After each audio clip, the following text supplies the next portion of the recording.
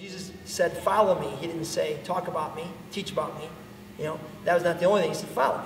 So we really wanted to make a church where people are walking this out. So a couple of intentional choices we made along those lines. We decided, could we actually do church in the modern era that would reach lost people without having a big production on Sunday morning?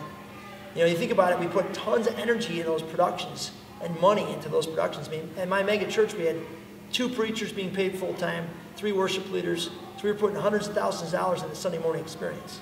Yet everything I read says the Sunday morning experience is the least effective way to disciple people and help them know how to follow Jesus. So we said, boy, can we actually create a church where Sunday morning is sort of de-emphasized. It's just a gathering of the community to get strength and to go walk the way of Jesus in the world. So we meet here in this gym. We have no screens. For a long time, we didn't have a sound system. We only put one in because we realized people couldn't hear anymore as we got bigger. We just hang out in the gym together. Willow Creek certainly isn't short of big media productions. They put a lot of time and money into making multimedia presentations for all levels of their teaching, whether children or adult services. The high school service in particular tends to be very media heavy and has many team members working to provide a clean, crisp Sunday morning experience. They even shot their own music video for the kids. So what is it like working in a church like this as contrasted with Jericho Road? Introduce yourself and your ministry here. Yeah, my name is Troy Bartholomew. I'm the technical director for Student Impact, which is the high school ministry here at Willow Creek.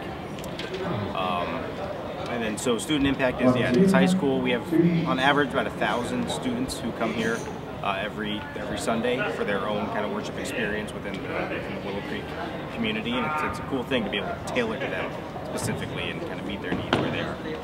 It is interesting how we spend our money.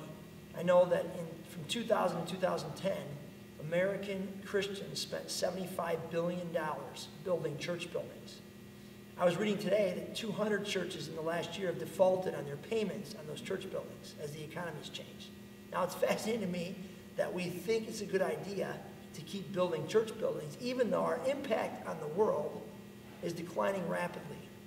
So while we build more church buildings and spend more money to make these beautiful buildings work, and we got waterfalls and huge screens and state-of-the-art video equipment and all this stuff going on, you kind of got to wonder what's our overall impact on the culture. I know that looking at Willow Creek, a lot of opinions about it is that we are using money that could be used differently, more wisely to try and help a broader span of people and actually providing needs.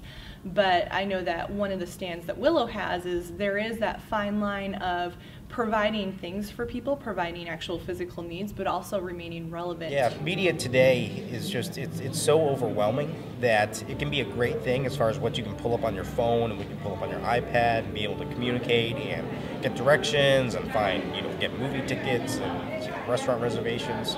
But I think it does become overwhelming, and I think it's easy with social networking, stuff like that, to have kind of a breakdown in real relationship and have kind of these pseudo relationships with people that you really don't interact with, face to face. So I think just like any technology and any kind of movements like that, there's pros and there's cons, and people individually need to find the balance between those and make them work, for their lives.